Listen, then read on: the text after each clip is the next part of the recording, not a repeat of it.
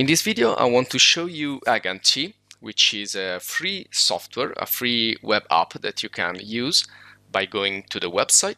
And we already made a video guide about the web app, which is this one on the right that you are seeing here. And this is a very nice application. It's completely free. You can use it to manage your projects. So you can create projects, you can create tasks, assign resources and hours, people. So it's a complete management tool, and it's based on this Gantt chart, which is a management tool itself. So in another video, we explained how to use Agantty. So if you want to see how you can use Agantty for web, so how to access the website, create an account, and so on, create projects, create tasks, you can go into our JBDTube channel here, and you can just search for Agantty, and you will find here the first result here is this video about the web app. You can also find other stuff about management and manage projects and so on in our website. So also please subscribe and check out the other videos.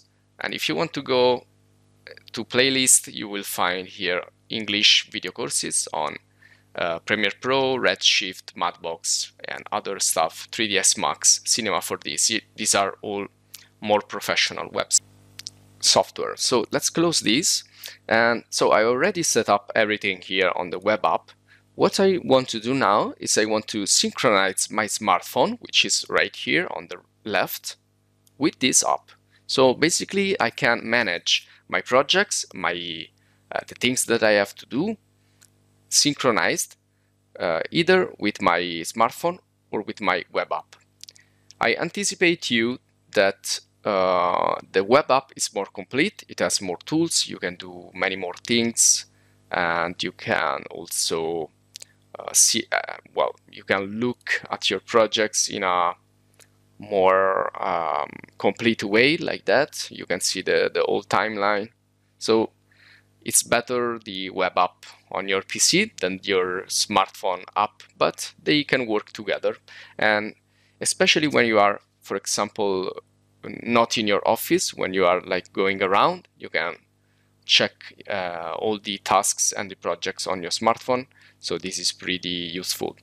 So basically what we have to do is to go to the Play Store, and there you go. You can search for the app, which is called Agantty as well. And there it is. It's German. It's in German, but once you have downloaded, you can easily change the language. So I already download this, and you can do that. You know, it's pretty easy and fast. And once you do that, let's click on open. And I'm already inside because I already did my login, but you can do the login pretty easy. Just insert your username and password, your email and password that you have used to create the web app. You can also use different accounts if you want, but in my case I want to use the same account to show you how it works with both platform, the smartphone and the PC, these different devices. Okay, so here I can see the logout right here at the bottom, and I can also get into the settings, and here you can change the language if you are having troubles with this. But this is something that it will ask you the first time you will access the app. So if you don't do that before, you can do it right here on the settings. Let's go back, and again, this is the hamburger menu right here on the top left. Gives you access to all the different projects. Right now I'm seeing all the tasks here, and this is dashboard view that you also have in the web app. If you go here, this is the Gantt chart that I'm seeing, but I can also visualize this with the dashboard, and I can switch between the two. Okay, so this is kind of a calendar, and it's similar to what I am seeing in the app. I can't see the Gantt chart itself in the app, unfortunately, I hope that this will be solved soon, because it's really interesting to see all my timelines here, or my projects in this very graphical way, also in the smartphone. But I can't do that right now. I just can go in one of these projects and I can see some information. I can go back and I can see which are the tasks for today. I can see, you know, all the things that I have set actually using the web app. So it always begins with the web app, and then you can move to the smartphone to see everything, like memos, or like some document that you have to go through. Okay, so other things that you can do, you can for example select a project here from this list and see what tasks have to be done, or you can again select all tasks to see everything. And also you can create a project from here, from the hamburger menu. Again, you can click create a project, and let's create a project right away. So I want to create a project which will start on the 1st of December and will end on the 22nd. Okay, and I can set also the hours here, and well, I can decide which themes I want to assign.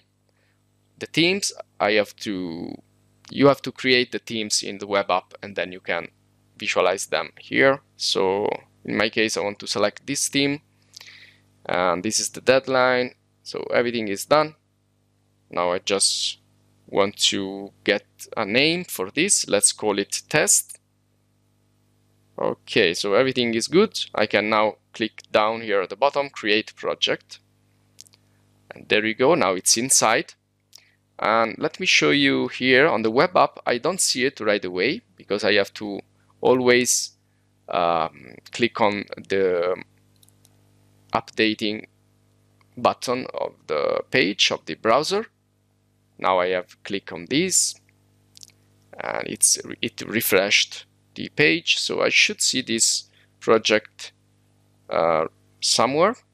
Well, let me close up these other projects, and there you go. There it is. It's down here. It's empty, but it's there. I have to go a little bit back in time. There you go. So it's perfectly synchronized. Now let me create a task, which is another thing I can do from the smartphone, and I will call this test task. And okay, I have to assign this to a project, so let me click here, and I will assign this to a project which is my test project. Okay, and again I can set some dates here. So for example, let's say that this will be from the 4th to the 21st, and say save, and click on the plus icon, and just wait for this to complete this green bar. There you go. So I have a new task, and it's added this task also on the things to do today. And again, I have to go here, refresh the page of the browser, reload it, wait a little bit, and I will go now into the test project here, and I will expand by clicking on this arrow for the tasks.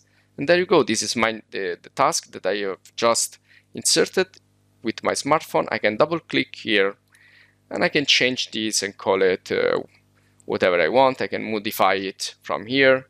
I can add a description. I can change the hours, the dependencies, sorry about that. And well, basically, again, you can work with both, with your application in your smartphone, with your smartphone app, or you can work with this web app. You can work with both. You can set everything. It's pretty straightforward. I love this software because first of all, because it's free, but also because it's really nice looking. It has a really nice look and feel.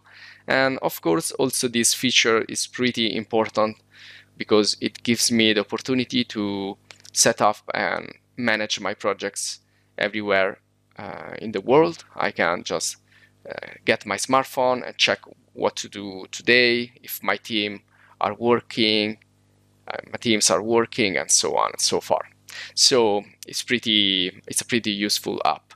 So this is all for this video. I hope you enjoy it. If you like the video, you can go to the JBDTube channel, the YouTube channel, which is called JBDTube. You can subscribe here. You can support us with just check the community page and the store. You can support us in many ways. So thank you for watching this video and see you in the next video.